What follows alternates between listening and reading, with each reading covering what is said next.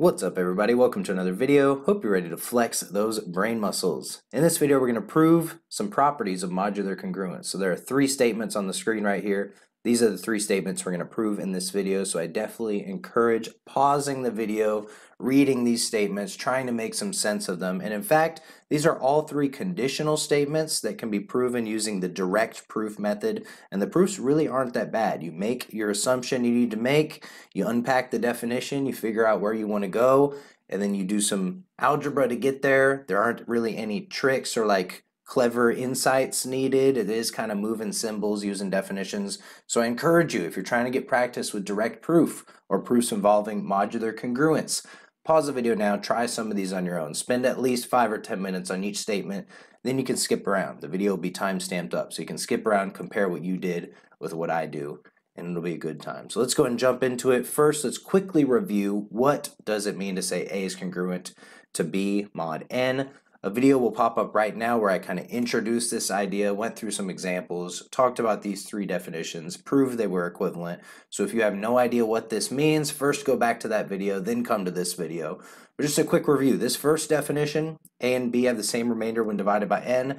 I like to call this the intuitive definition, right? It's a really intuitive way to think about what modular congruence is, and it can be really helpful if we're just trying to quickly figure out whether two numbers are congruent or whether a statement is true, that sort of thing. But the second definition tends to be what is leveraged in advanced math courses. It's the primary definition, especially for writing proofs. It makes our lives a lot easier when writing proofs compared to this first definition. So that's what I'm going to use for the proofs in this video, is this second definition. Hopefully you've seen this. Again, this is typically pretty heavily endorsed in intro to proof, discrete math, those kind of classes. So again, these two are equivalent. I show that in that video. Go back and watch it if you don't believe me. We're going to continue moving forward with this N divides A minus B definition. So let's jump into the first example here. So anytime we're trying to prove a statement, really I encourage the first things we do are, first of all, make sense of the statement. Do we understand what this statement is saying, right? And then second of all, do we believe that this is true? Do we kind of see why this is true? So really I encourage you to do that first before you jump into the proof, right? Because what this statement says to me is that if we have two numbers that have the same remainder when divided by n, then we can multiply each number by the same integer, and those resulting products will also have the same remainder when divided by n. I can go through examples, and I can even write sort of a more general argument using okay, well, what if A is Q1n plus R? Then we could say B is Q2n plus R, since they have the same remainder, and then reason sort of about what happens when I multiply them both by some constant C, and convince myself that, oh, those resulting products will also have the same remainder when divided by n. So again, I won't go through this for every single proof, but I encourage you, don't just write proofs, also understand what the statements are saying and kind of try to develop some intuition for why they are true. Awesome, let's jump into the proof. Again, we can use the direct proof method. This is a conditional statement. We can assume the if part of the statement is true, so I'm going to suppose that A is in fact congruent to B mod N. So again, I'm applying the direct proof method. This is how I always do it. I look at the if part of the statement, I assume that's true, then I look at the then part of the statement because that's my goal. From this assumption, I want to show that it leads to this being true. And I always make a note of what it is I'm trying to show so I can keep my goal in mind. I want to show that CA is congruent to CB mod N. And this is for any integer C. So I'm already thinking in my head, at some point in my proof here, I have to introduce an integer C as an arbitrary integer, right? So what does it mean to show this? That's one thing we can think about, and we can kind of go back and forth between our assumption and what we want to show and think about what each of these things mean. Of course, when we do our final proof, we want to write it from start to finish in logical order, making sense. So maybe I'll start up here. What does it mean to say A is congruent to B mod N? Well, that means that then we'll just apply the definition of congruence. Then N divides A minus B. And now we can apply the definition of divisibility, right? Because if N divides A minus B, then So what does that mean? That means that A minus B equals n times k for some integer k. So let's do a quick proof comprehension test here, ask a couple questions. How did I get from line 1 to line 2? I applied the definition of congruence. How did I get to from line 2 to line 3? I applied the definition of divisibility, right? So right now I'm just applying definitions. So now it may not be clear how I'm going to get to the CA is congruent to CB mod n, and so we're kind of going to do a similar thing here. Let's play around with this. What does this mean? Well, this means that n divides the difference of these two numbers, CA minus CB, right? So again, just applying the definition of congruence, and we can work backwards again and think about, well, what does this mean? Well, this means that CA minus CB equals n times k for some integer k, and if you don't like me using the same letter, I'll use L, even though this is probably all going to be erased, right, once I write my final proof. I'm just trying to think about how I can relate what I have here to what I want to show, and I think I've got it now, right, because what I see is that if I can show that CA minus CB is equal to n times an integer, then from that I can say n divides CA minus CB, which is the definition of CA being congruent to CB mod n. So I think I'm really close to having what I need from here. All I need to do at this point is say, let C be an integer. And then what can I say? Then what? Then I can multiply both sides of this equation here by C. And hopefully you see why that's helpful, because then I have CA minus CB, which is what I want to show, equal to n times k times C. And k times c is an integer, so that's n times an integer. I have exactly what I want to show if I just multiply both sides by c. So let's go ahead and do that. Then what? Then a, let's see, I'll write it as CA, be consistent, then CA minus CB equals, what do I want to write it as? Well, I want to write it probably as n times an integer, so I'll emphasize that it's n times an integer by writing this. And then I'll say, so what does that mean? Well, so n divides CA minus CB. So I guess I could have kept this stuff. That's okay. So n divides CA minus CB. And again, that is because CK is an integer. Maybe I'll make a little note here. I'll do it for like that. There we go. A little symbol referring to CK. This is an integer, right? Integers are closed. If I multiply two of them, I get an integer. That's an integer. So we have CA minus CB is n times an integer, which by definition means that n divides CA minus CB, which by definition means that thus CA is congruent to CB mod n. So hopefully this made sense. And this sort of, I like these proofs in this video a lot because they reveal a lot of like strategic tips for proof writing about like making the assumption you need to make, writing out your goal, what it is you need to show. And sometimes you have to play around with the goal, with what it is you need to show, play around with it, unpack it, and figure out like how to bridge that gap between what your assumption is and what you want to show. So from this point, again, we concluded what we want to show. We have proved this statement. Let's move on to the next example.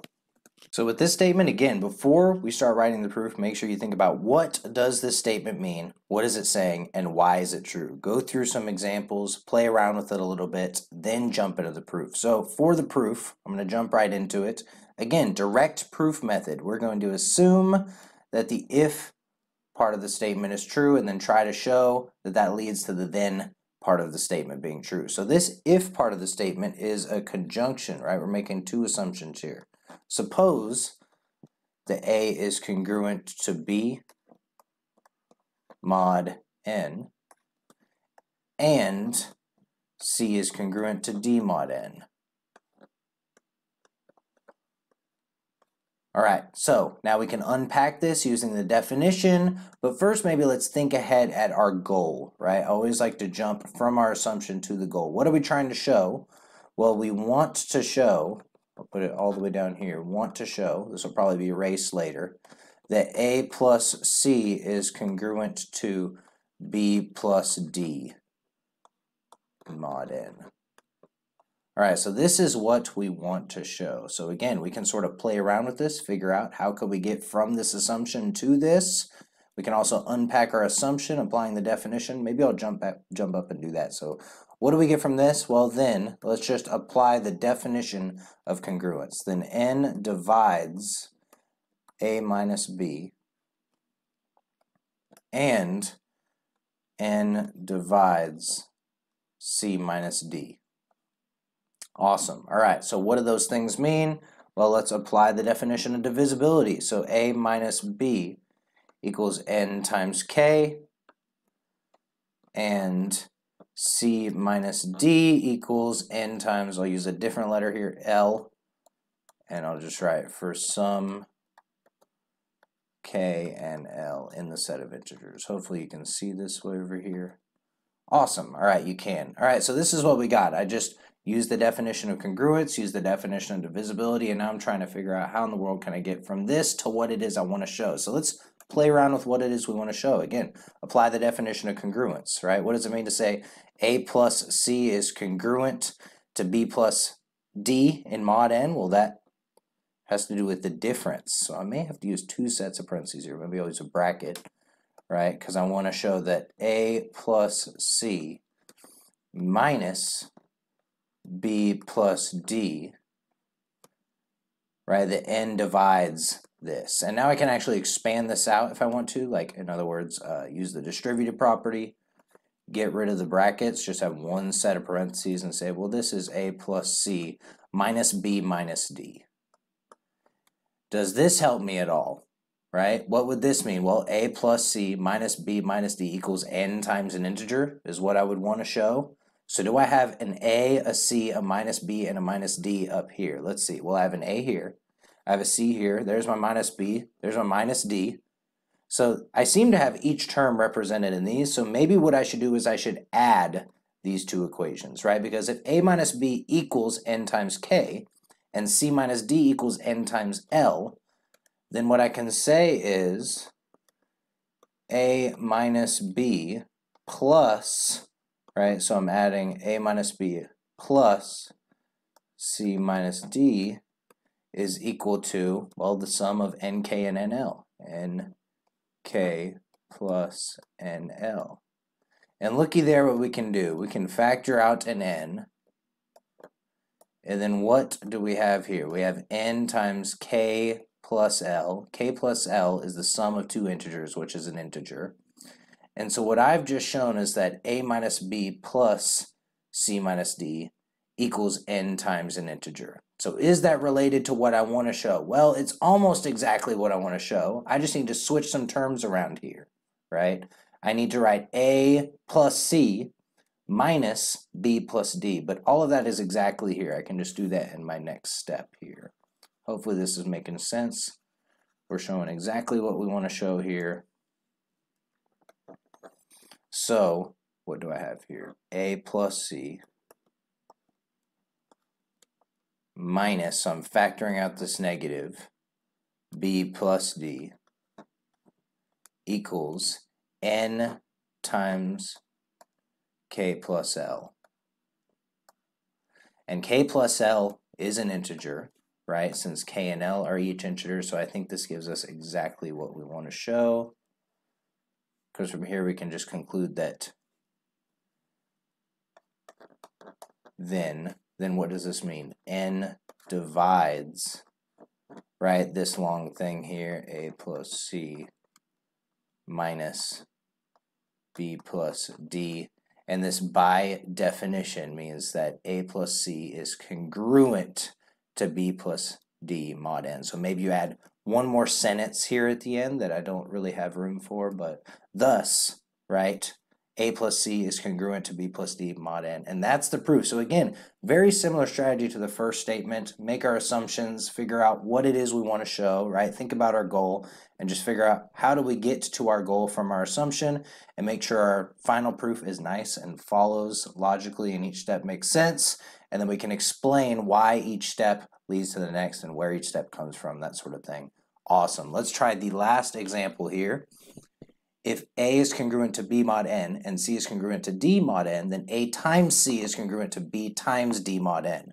Almost the same as the last statement. In the last statement, we added A and C and B and D and said that those are congruent. This time we are multiplying A and C and B and D and saying that those are congruent. So very similar. And I think the proof is going to be a similar idea as well. So let's use the direct proof method. We're going to make this assumption. We're going to suppose that A is congruent to B mod n and C is congruent to D mod n. And then think about what it is we want to show. We want to show that AC is congruent to BD in mod n. Awesome. All right, so let's unpack our assumption here. From this, what do we get? Well, by definition of congruence, this means that n divides A minus B. This should look very familiar to our last proof, right? Because it's the same assumption. And n divides C minus D. And that means what? So A minus B, right? Because n divides A minus B, we just now apply the definition of divisibility. This equals NK and C minus D equals NL for some K and L in the set of integers. Awesome. Hopefully looking very familiar. And now let's think about what we want to show and figure out how can we get from this to what we want to show. Because this time, stuff is being multiplied. And so I'm not entirely sure. It's not as obvious how we can get there. So let's write this out. What does this mean? Well, AC is congruent to BD mod n. It means that n divides A times C minus B times D. Which means that what? Let's see. A times C minus B times D equals n times some integer. Let's see, I've used K, L, maybe I'll use M, n times M, right? So this is what we want to show, that AC minus BD equals n times M. And let's think about how we can get there. I think maybe we need to solve for like A and C and multiply them together, right? Because I see A and C together in here, and I'm just thinking about how can I relate what I have here to A times C minus B times D. So I think let's try that. Let us try that. So A equals B plus n times K, and C equals D plus n times L. So again, I'm just isolating A and C, right? So I added B to both sides, added D to both sides. Now I'm multiplying them. So A times C, and let's see if this will help. I'm actually going to erase a little bit. What does A times C equal, and does it help me? Well, it equals B plus n times K times D plus n times L. And what happens when I multiply this out? I get BD plus B times NL plus D times NK plus N squared KL. All right. Can you see all that? Okay, you can. Awesome. All right, how in the world am I going to get from this to what I want to show? I have AC equals, if I subtract BD from both sides, then I definitely have AC minus BD. And then I just have to figure out how I can write that as n times an integer. So let's do that. Subtract BD from both sides. So AC minus BD. Yeah, this is going to work because there's an n in every term now. BNL plus DNK plus n squared KL. Right, there's an n in every term, so I can factor out an n. And I'm probably not going to have room to write the entire proof here, so I'm going to leave the last like 2 lines as an exercise. I can factor out an n, and what I'm left with is BL plus DK plus NKL. But this is okay because These are all integers in here. So we have integers being multiplied together, added together, right? The integers are closed under multiplication and addition. So this entire thing is definitely an integer. And so what we've just written is that AC minus BD equals n times an integer, which means that n divides AC minus BD, which means that AC is congruent to BD mod n. So really we just need two more lines from here. The next line would be n divides AC minus BD, and after that we'd say that by definition that means that AC is congruent to BD mod n. So hopefully this proof makes sense. Hopefully you enjoy thinking through these proofs with me, right? I actually think through these as I go in these videos. So hopefully you enjoy that. Hopefully this was helpful. I like these proofs. They're fun. They're good introductory examples that really highlight some important strategies of kind of looking at the conclusion of our goal of what we want to show and unpacking it. So hopefully you found it helpful. Leave any comments below, any questions, like the video, subscribe, all that stuff. But most importantly, keep flexing those brain muscles, and I'll see y'all later.